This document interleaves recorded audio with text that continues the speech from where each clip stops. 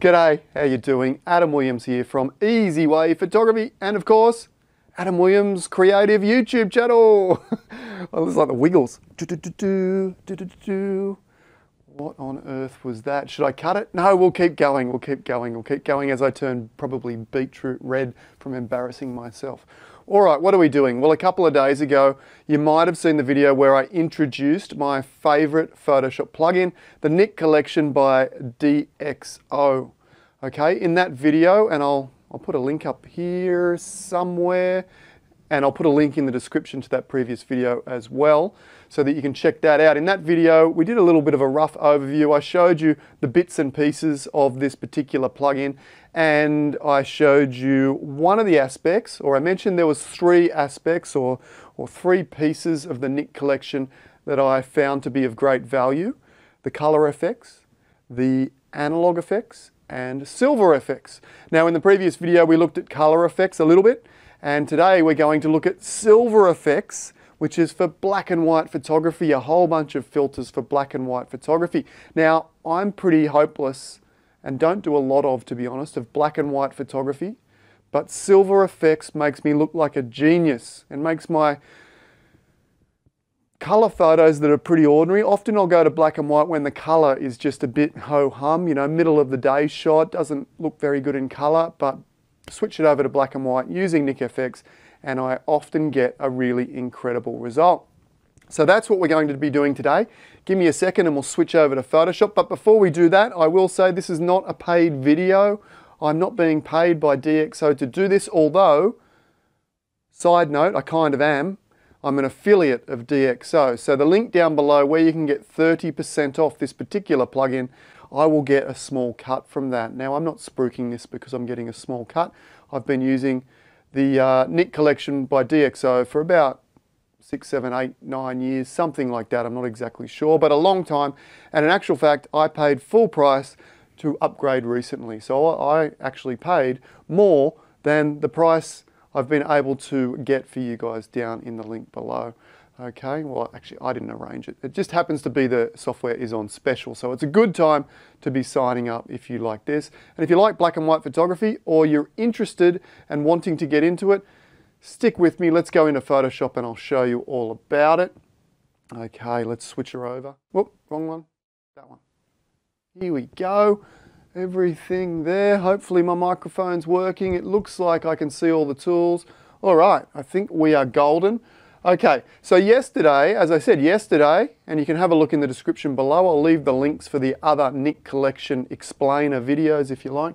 Yesterday we took this ordinary RAW file, this one here, just doesn't have any detail or contrast, does it? And look what we were able to do with Color FX, particularly the detail extraction filter. Bop! Even brought out all those dust spots, didn't it? You'd think I could be professional and remove the dust spots, but you get the point. Look at that, no detail at all. And it just makes the photo. Look, it's taken it from nothing into something, absolutely. Okay, now today, we're going to take this one. As I said, bit of a midday shot. I'm not a real sunrise guy because, you know, I like sleeping in. So I'm not a real 4 a.m. kind of photographer. So often I'll go out when, you know, there's a bit of a cloudy overcast sky and I'll grab photos like this. But, you know, as a color photo, it's okay. It's not great, but I think it'll make a really great black and white. And this is where silver effects comes in. Now, as I mentioned, I'm not a great black and white photographer. I don't have any complex black and white workflows to really make my photos sing. And I don't do a lot of it, but I can get really, really great results from this NikFX or Nik Collection. If we go to the filter menu here, Nik Collection, as I showed you yesterday, these are all the bits and pieces. You get 9 different plugins in the collection. I only use 3 of them, and I think they're incredibly valuable in my workflow. Jump back and check out yesterday's video for more info on that. Silver Effects Pro is the one we want. Click on there. And this is really simple stuff. Okay, so there's an update available. Must be relatively recent. I'll do that later. No need to do it now. Okay. Now you see you get this extra panel here I'm just going to go full screen on that. So we're still kind of in Photoshop, but we've moved into the Silver Effects workspace within Photoshop. And when we click OK after we're finished, it will jump back to Photoshop and we can keep adding some more layers over there. And this one is really, really simple. Basically, we just have all these different filters on the left here. And just take your time. I like to click on the top one and just use the arrow keys and just bump on down. You know, that's a pretty good start already. We could work with that, but I think they'll be better. Bit dark, isn't it? A bit dark in the shadows, a bit dark everywhere, really. I mean, a bit high key. They call it overexposed, that one, as a filter. Not for me. Again, too blocky in the shadows, too dark in the shadows, not for me. You know, so, a bit HDR-ish, but I quite like it. Again, look at the unprofessionality, if that's a word, dust spots. Sorry guys, I need a professional dust spot remover to come in before I start these videos. That one's nice, structure smooth. Okay, we've got a little bit of highlights here, a little bit of shadow, a little bit of pop in the sky, sand's looking good, the light's looking nice. No, a bit dark in the shadows, dark overall. So, you know, there's lots of different filters here. That's quite kind of dramatic. It's a little bit dark. I think we can probably use one of the others. A little bit. See, these tend to draw my eye in a little bit with all the detail, but we tend to lose the dynamic, dramatic effect of the light though, don't we? Because now we don't really have any depth to the subject because it's all very evenly lit. So I'd prefer shadow versus light, which we had a little bit more on some of the other ones. More like that. That's not bad. That's not bad. No. Ooh, very dramatic. Oh, I dig that. What's that called? Wet rocks. Yeah. Okay, you can see it's a bit grainy. There'll be a grain filter over here on the right-hand side. We can adjust that. Again, too much light in the shadows there. Too dark in the shadows. Interesting. Well, I like grungy. If you really like grungy, that could work. And you can adjust all sorts of things over here on the right too, which is great. All these filters. You're bound to find one that works relatively well or really, really well with pretty much every photo. Again, that's pretty nice. So's that. So's that. Oh, we're close. Maybe that one. What's that? More silver.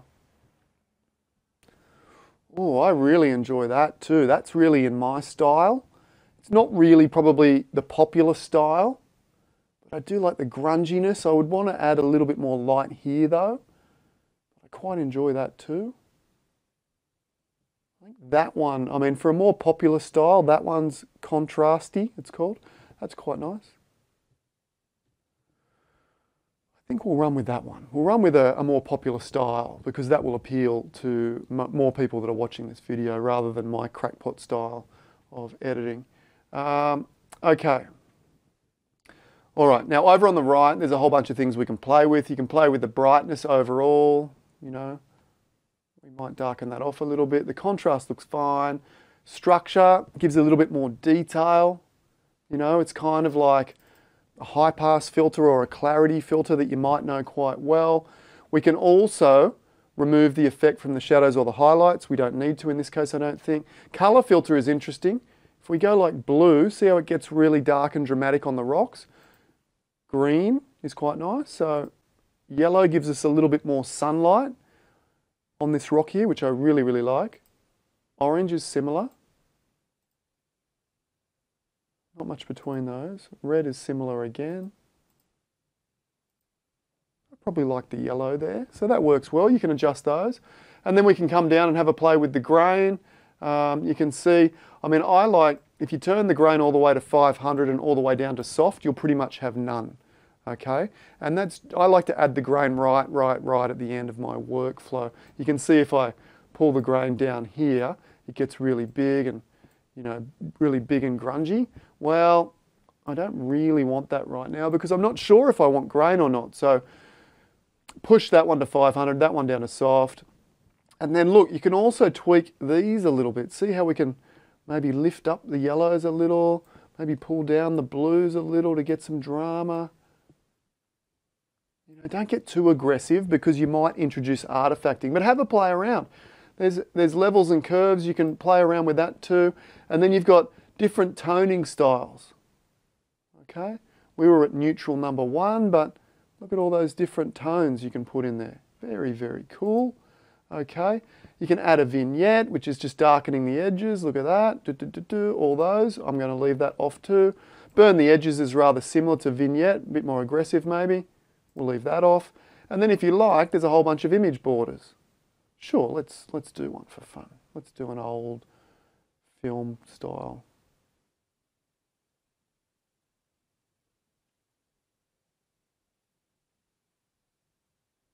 Let's choose that one. Okay, click OK. Normally I wouldn't do a border at this point, I'd wait right till the end as well. Couple of seconds of thinking time. And I mean, look at that, it's nearly finished.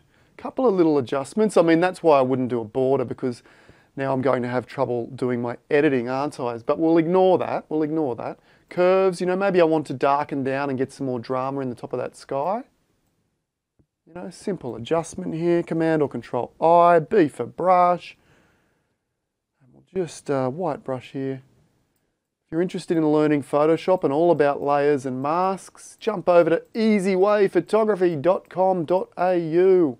There's a free sample on the homepage there. Okay, that's looking really, really nice.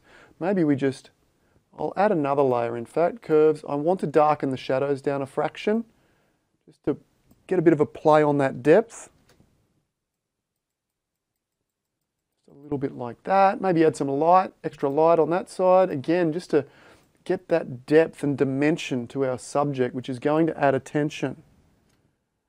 Okay. Down there, we'll bleed that out a little bit so it doesn't look too bad. All right. And I think that's it. I think that's it.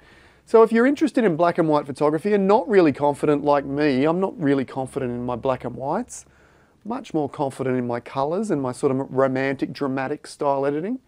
But you can see there's just a pretty normal, ordinary snapshot, midday shot. And I think we've done okay to really elevate that into something that's quite attractive. Anyway, that's Nik FX, the collection, silver effects specifically. I find it really, really valuable. Currently 30% off. Link in the description. I think it's about $99 US currently.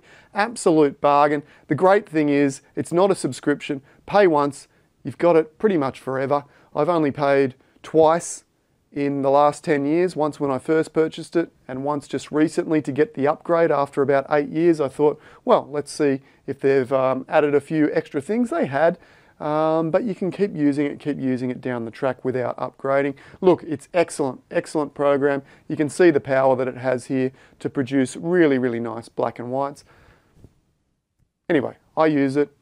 If you think you get some value out of it as well, jump down on that link, click that link, and thank you very much because you'll be supporting me and supporting the channel as well.